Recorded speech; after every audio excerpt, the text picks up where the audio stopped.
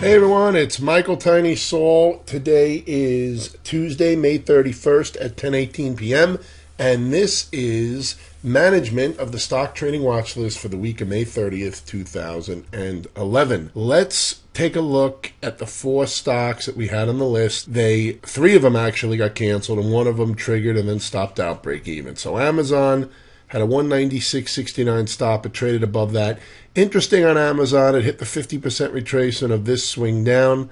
Going to give this one a day. It's above all the moving averages, so that to me takes it off the list to looking to short just now. But this did see some rejection as the market pushed higher into the close. Amazon did reject, so just something to be aware of. But I will take that off the list. COG.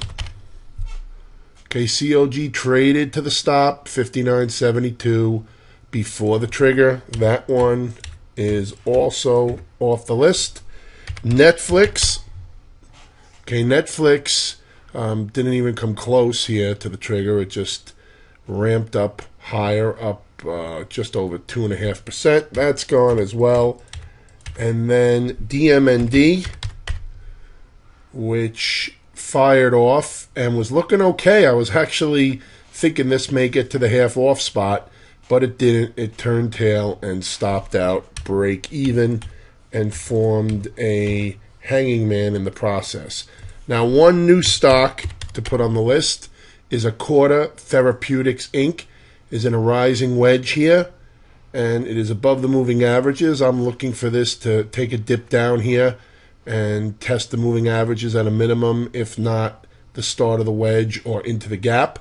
Looking at a 32.23 short entry, 33.63 stop loss. Stops are moved after a 65-cent gain. Stops are moved to break even. Half off plus $1.50, half plus 3. Now, there will be no 9 a.m. update in the morning. I have an appointment in the morning and I have to leave the house pretty early. So just to be clear, okay, if the stop loss is traded to before the short entry is triggered, the trade is canceled. If we open on Acor below the short entry, the trade is canceled. That's the rule for all the stocks on the watch list, okay? Still have a couple of longs I'm looking at. Didn't do so well today despite the market being up, so that's a little bit of cause for concern. And they wouldn't have triggered anyway. They all would have been canceled anyway. But even if I put them on the list because they opened up either higher than the trigger or one of them actually opened up below, or actually didn't open up below it, but actually hit the stop before it hit the trigger. So, but I'm still watching a couple that I may add on to the list. But for now, we're just going to have Acor on it, and that's it. Any questions, feel free to contact me. My contact info is at the beginning of this video. Have a great trading day on Wednesday. I'll talk to everybody again tomorrow.